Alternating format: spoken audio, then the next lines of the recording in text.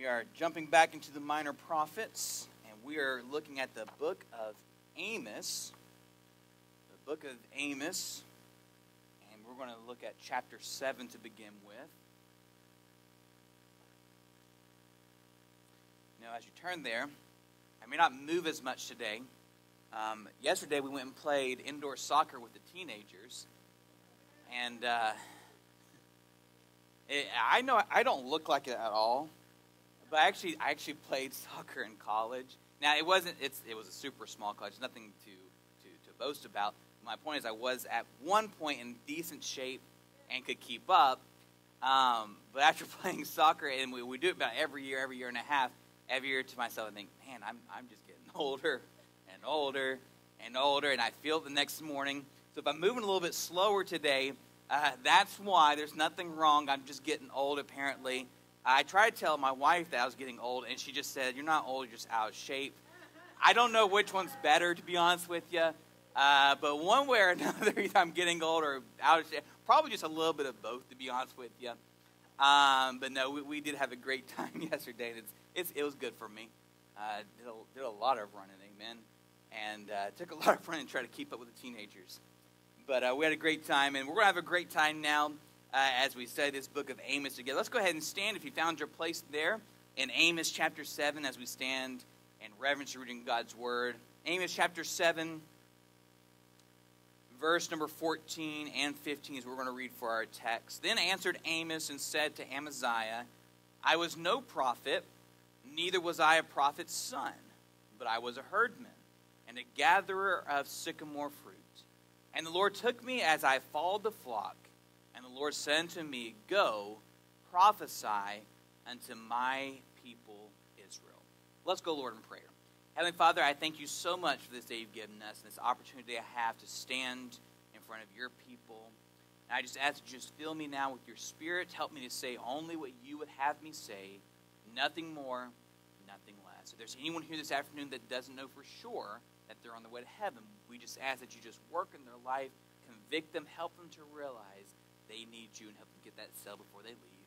We ask all these things in your name. Amen. Thank you. You may be seated. So we read right here a little bit about the calling of Amos, and he is telling Amaziah here that he himself was not a prophet before this prophesying time. Neither was he the son of a prophet. He was not someone who was kind of birthed into this as some of the other prophets were. He doesn't not even called at an early age like other prophets were. And let's go to the first chapter and the first verse there. So Amos chapter 1, verse number 1. It says, The words of Amos, who was among the herdmen of Tekoa, which he saw concerning Israel in the days of Uzziah, king of Judah, and the days of Jeroboam, the son of Joash, king of Israel, 2 years before the earthquake. So this book, specifically the ministry of Amos, it kind of goes well with us studying the book of Obadiah last week because his ministry took place not long after Obadiah's ministry did. And in fact, unlike Obadiah, which we kind of have to guess of where his ministry was, Amos lays out for us right off the bat. He mentions King Uzziah of Judah and King Jeroboam of Israel.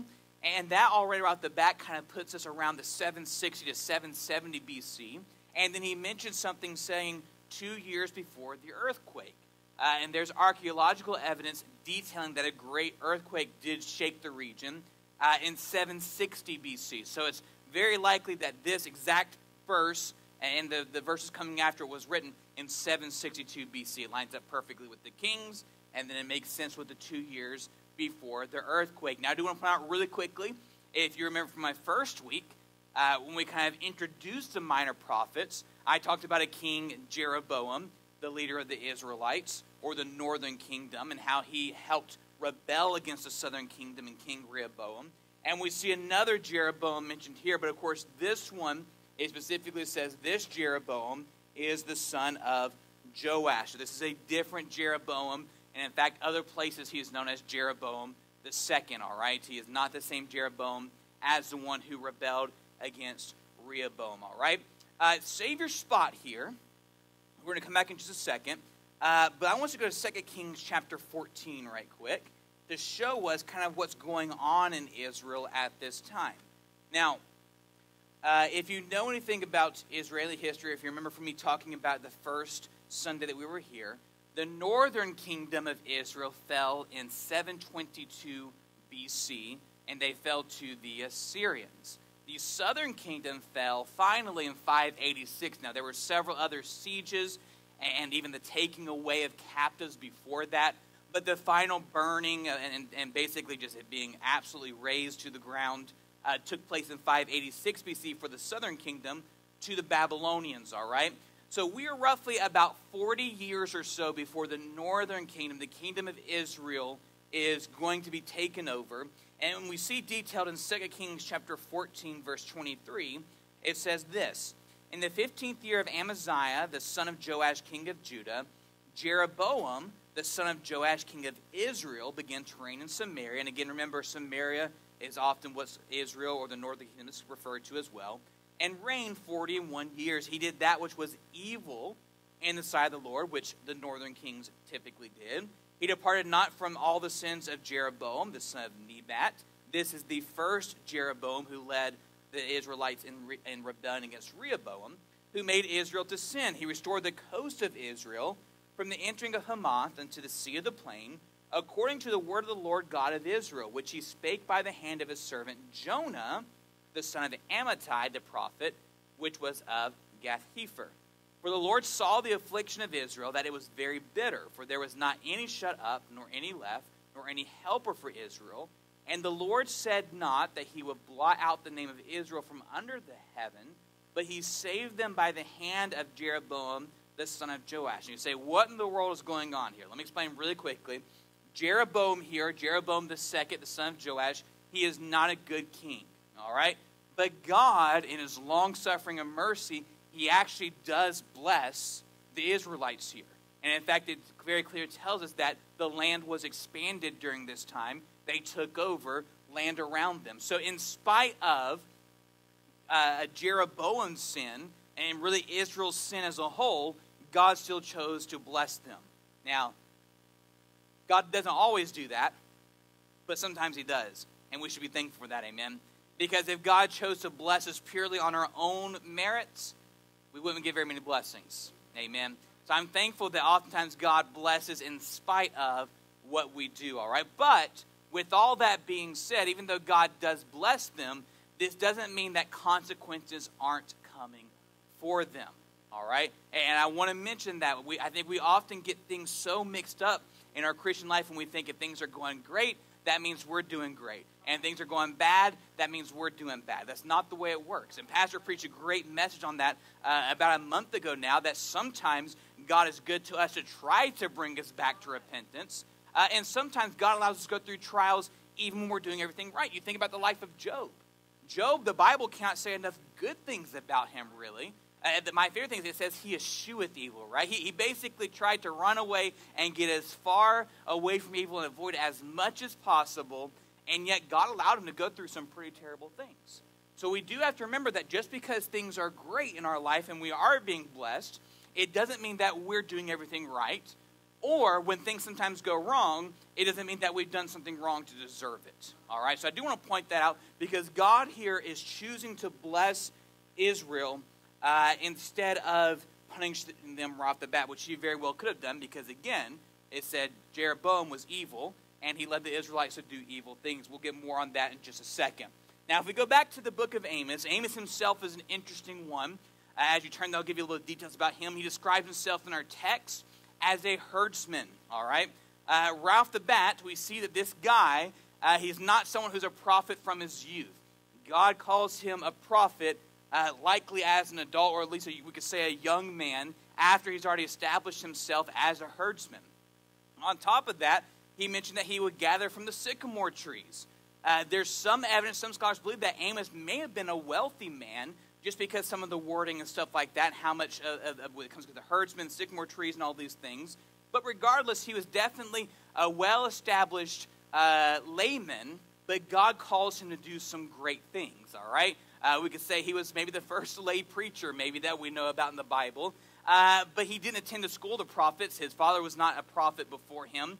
And when we look at the book of Amos, he dives into a lot of stuff, all right? If you've never read the book of Amos, which I hope that you have, I hope that you've read the Bible through at some point in your life. I always hesitate saying, oh, you need to get on a reading program where you read the Bible through in a year or something like that. Because I think sometimes that can become too much of a habit to where you're not actually getting something from God's Word.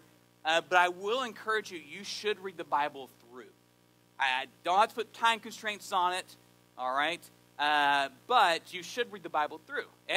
All Scripture is given by inspiration of God, and it's profitable for us, amen? And so I do think you should read the Bible through. I think it's really interesting if you read the Bible through chronologically.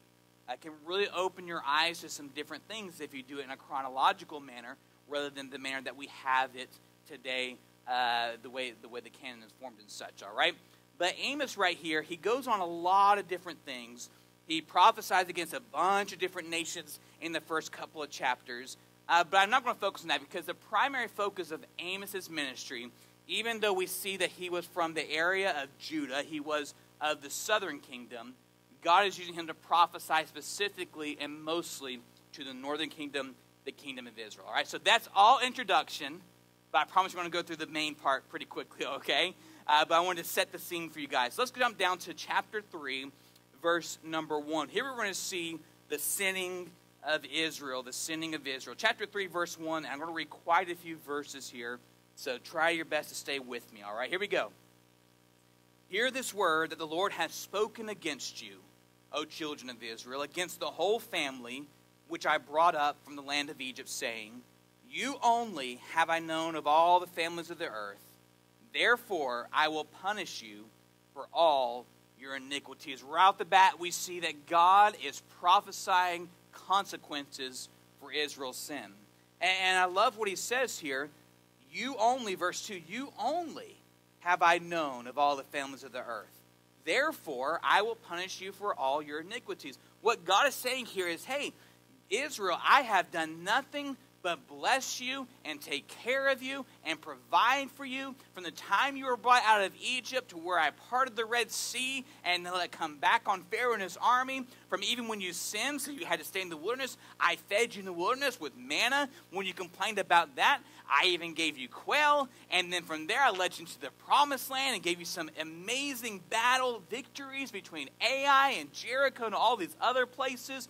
And you just keep on going. And what he's saying is, hey, you guys are my chosen people, but because of that, because I've invested so much into you, there's some issues that we need to get taken care of. And there's some consequences that are coming for your sin.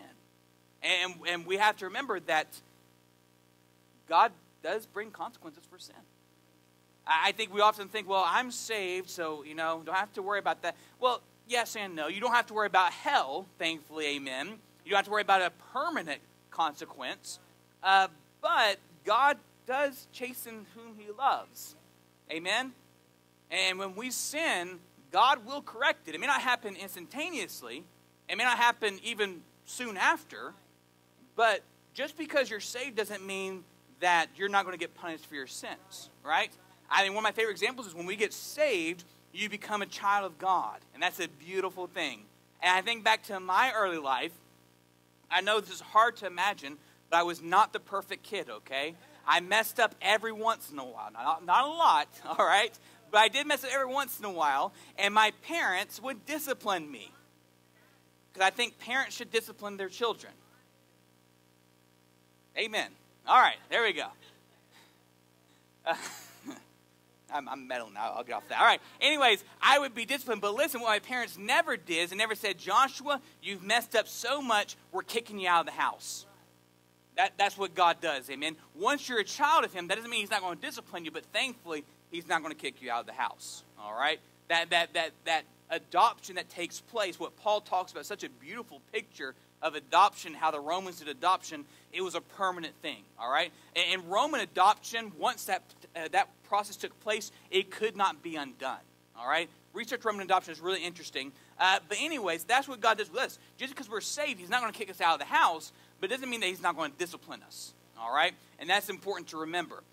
We look at verse 3. Can two walk together except they be agreed? And you say, that's an interesting saying. We hear that a lot, but look where he keeps going. Will a lion roar in the forest when he hath no prey? Will a young lion cry out of his den if he have taken nothing? Can a bird fall in a snare upon the earth, where no gin is for him? That word gin is just an old word for a trap. Shall one take up a snare from the earth and have taken nothing at all? Shall a trumpet be blown in the city, and the people not be afraid? Shall there be evil in a city, and the Lord hath not done it? Surely the Lord God will do nothing, but he revealeth his secret unto his servants, the prophets. Now, we read these verses, and they're a little bit odd, okay? And what Amos really is doing here, to make it super simple, is he's asking a bunch of rhetorical questions, all right? And what he's coming down to is saying this: God ordains everything. God allows things to happen. God causes things to happen. The sin, all these things that were coming to Israel, the blessings that Israel happened, it was because of God. When they faced hard times, it was because God allowed it to happen, all right? Now, again, remember, just because God allows something to happen, okay, it doesn't mean that it's punishment necessarily, but in this case for the Israelites, it was punishment.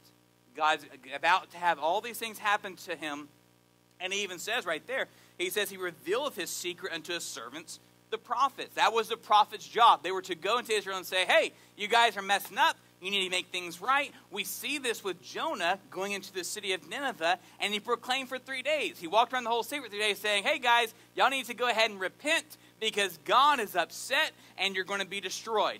And he did that for 3 days. Now, God, in his wonderful, amazing mercy and long-suffering, chose not to destroy the city of Nineveh. And Jonah pitched a little fit about that, but that's a different story for a different day, all right?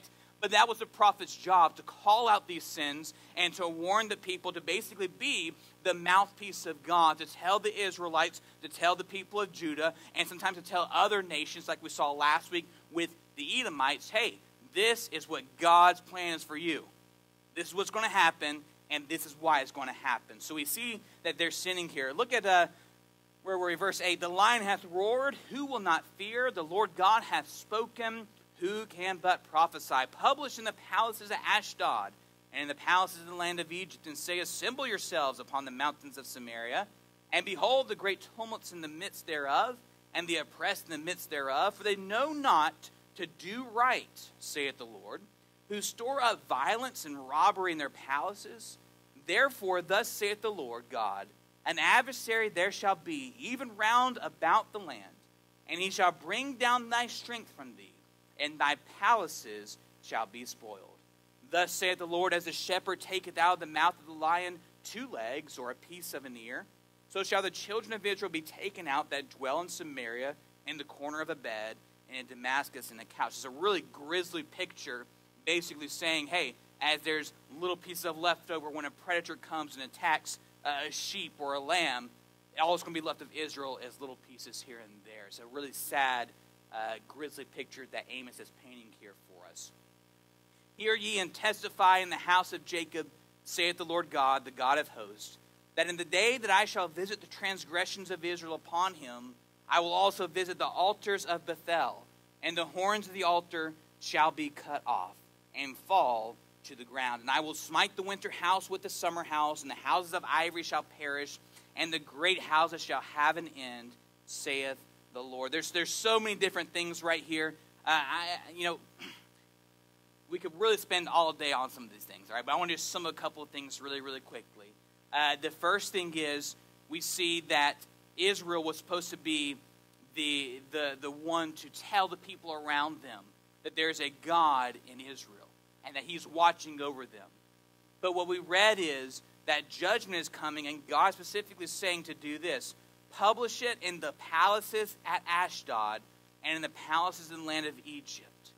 God is saying, hey, you guys were supposed to be a witness to me or for me in these places. I think of 1 Samuel 17:46. It says this: when David was speaking to life, he said, this day will the Lord deliver thee into mine hand, and I will smite thee and take thine head from thee, and I will give the carcasses of the host of the Philistines this day into the fowls of the air and to the wild beasts of the earth. Why?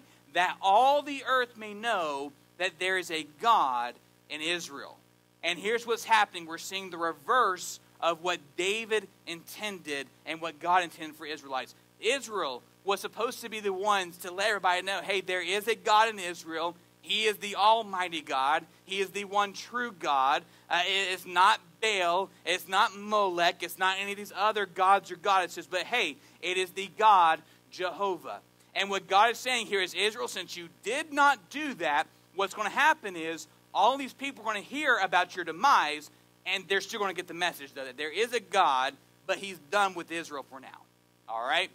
And that's a big deal. And when we look through the rest of the Old Testament, you look through the rest of the minor prophets, God basically is done with Israel for a time. We move to the New Testament, we see the church, and the church is there, both the Gentile and the Jew. God is using us. Our responsibility is to tell the world that there is a God. Amen.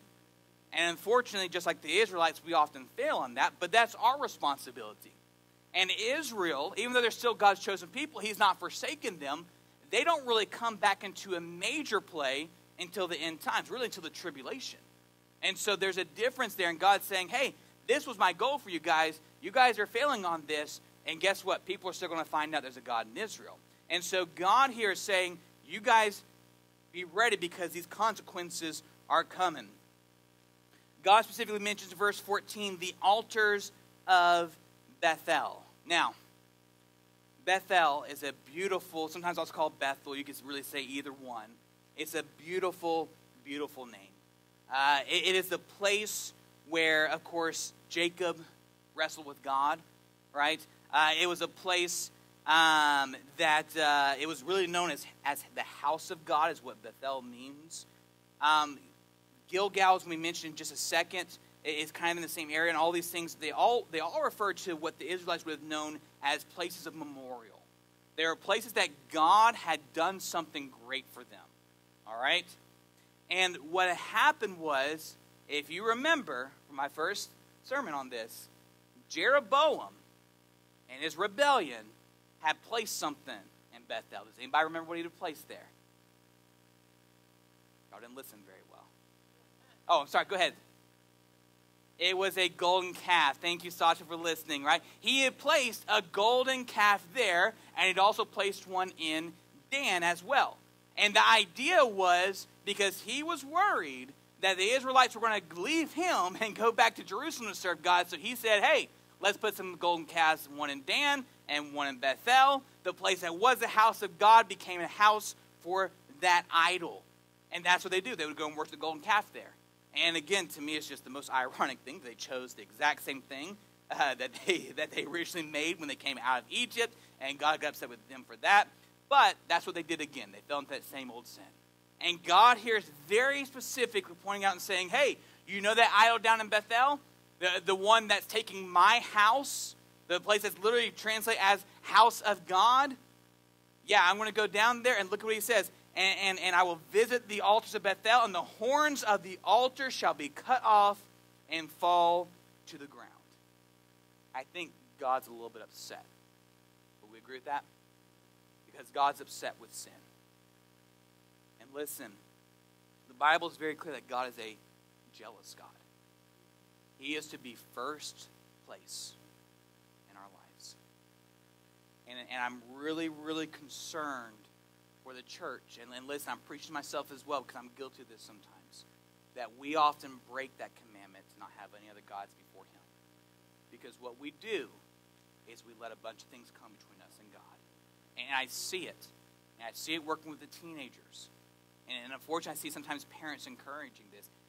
I've mentioned before, I'm preaching to parents for a second. Listen, school is important, but school is not more important than God.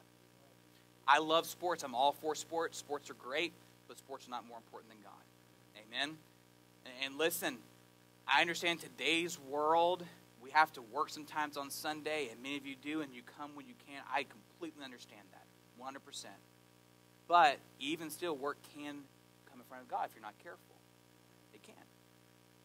There's so many things, TV and video games and shopping and money and cars and how. There's so many things that can become between you and God, between me and God, and we're guilty. Even though we're not bowing down to a golden calf, we're breaking the same commandment that the Israelites are doing right here.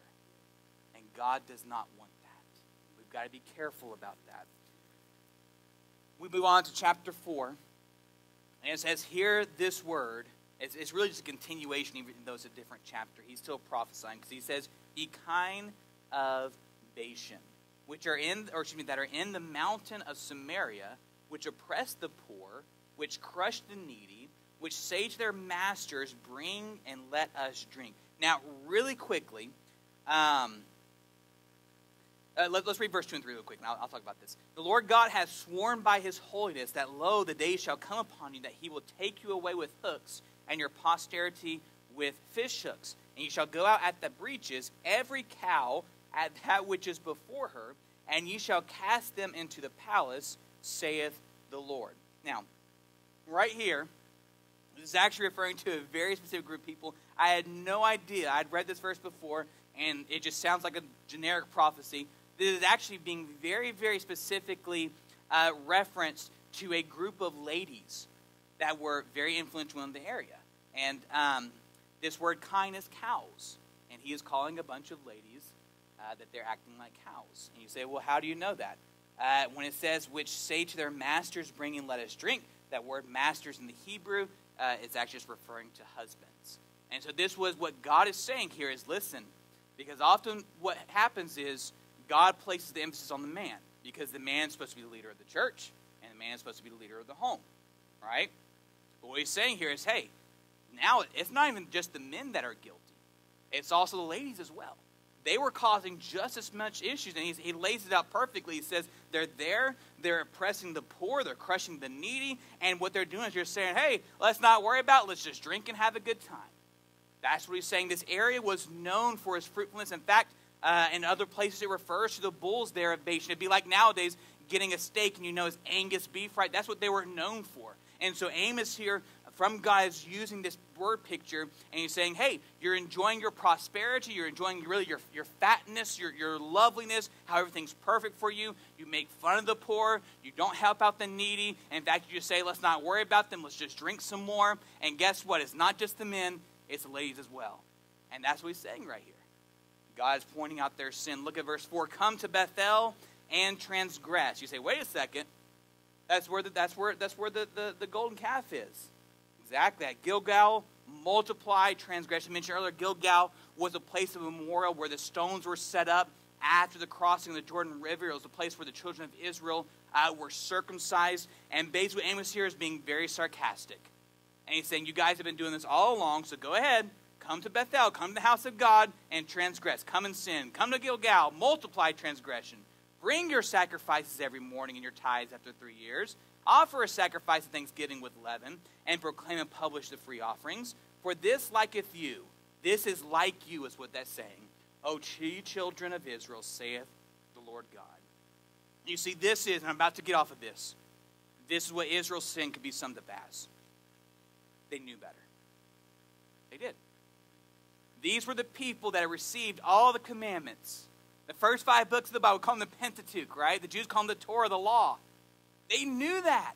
They knew what was right. They knew what was wrong. They knew better, and yet they did not do it. Look at Amos 5:21 really quickly. Look what it says. I despise your feast days. The days that were supposed to be a day to glorify God, they've twisted them. I will not smell in your solemn assemblies. Though ye offer me burnt offerings and your meat offerings, I will not accept them. Neither will I regard the peace offerings of your fat beasts. God is so done with it that he's saying, hey, I don't want your sacrifices anymore. I don't want your feast day anymore. In fact, he literally says, they stink to me. And listen, again, I'm afraid that we as Christians, we start twisting things. We don't do things the way that we should, and we make a show of things, and really all it does is it makes God sick. You say, how do you know that? Because it's repeated in Revelation where he says, hey, I'd rather you be hot or cold, not lukewarm, but because you're lukewarm, I'm going to spew you out. Now, spew you out is a very nice way of saying that he's going to get sick, all right? And listen, that's the church today. That's the church. We're just like that. We put on such a good front, and we know better. Because if you've been raised in church, you heard Bible story after Bible story. We know these stories. You say, I've not really read the prophets. You know what the Israelites did. You know they didn't serve God like they were supposed to. But yet we do the exact same thing. We do. And God's saying, hey, I'm done with it. I'm done. And here's what happens. James 4:17 says this, therefore, to him that knoweth to do good, and doeth it not, to him it is sin. That's when we say, oh me. Because it's really easy for us Christians to say, oh, well, you know what? I've never killed anybody, you know. I don't steal. I don't lie. I'm faithful to my husband, my wife. I obey my parents. But, and again, I'm saying, oh me. Listen, I'm saying, oh me here. This is to me too. Please don't look up here and saying, I'm preaching myself. But when God says to witness to someone, and we don't want to do it, guess what? According to that verse, it's sin. When we don't read our Bible and we know we're supposed to, according to that verse, it's sin.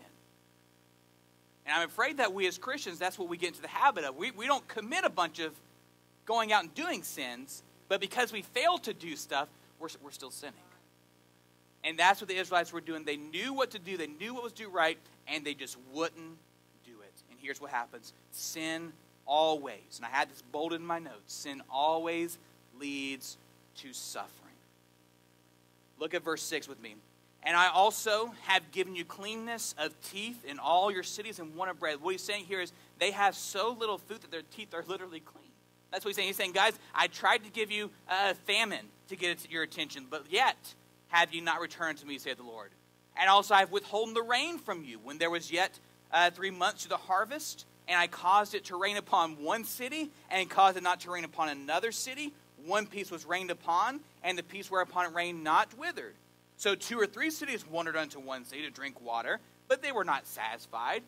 Yet have you not returned unto me, said the Lord. God's right here saying, guys, I'm trying to give you all the signs I can. I literally made it rain on one city and not on another to get your attention. And yet we see this phrase repeated over and over. Look, let's keep going. I have smitten you with blasting and mildew. When your gardens and your vineyards and your fig trees and your olive trees increased, the palmer worm devoured them. Yet have ye not returned unto me, saith the Lord. I have sent among you the pestilence after the manner of Egypt. Your young men have I slain with the sword, and have taken away your horses. I have made the stink of your camps to come up into your nostrils. Yet have ye not returned unto me, saith the Lord. I have overthrown some of you, as God overthrew Sodom and Gomorrah, and ye were as a firebrand plucked out of the burning. Yet have ye not returned unto me, saith the Lord. I tell you what, God right here, I can see it. I can almost envision it. And Amos being passionate here and saying, look, God has done time after time after time, tried to get your attention, to get you to do right. And he sent you some terrible things to let you know, hey, I'm watching you. I want you to get right. I want you to get right with me. And yet we see this phrase repeated multiple times, and yet have you not returned unto me? And then we get to verse 12. Therefore, I'm done. That's what he's saying. Therefore, thus will I do unto thee, O Israel. And because I will do this unto thee. And to me, this is some scary words right here. Look at this. Verse 12. Prepare to meet thy God, O Israel. For lo, he, the God that formeth the mountains, the God that createth the wind, the God that declareth unto man what is his thought, that maketh the morning darkness, the God that treadeth upon the high places of the earth, the Lord, the God of hosts, is his name.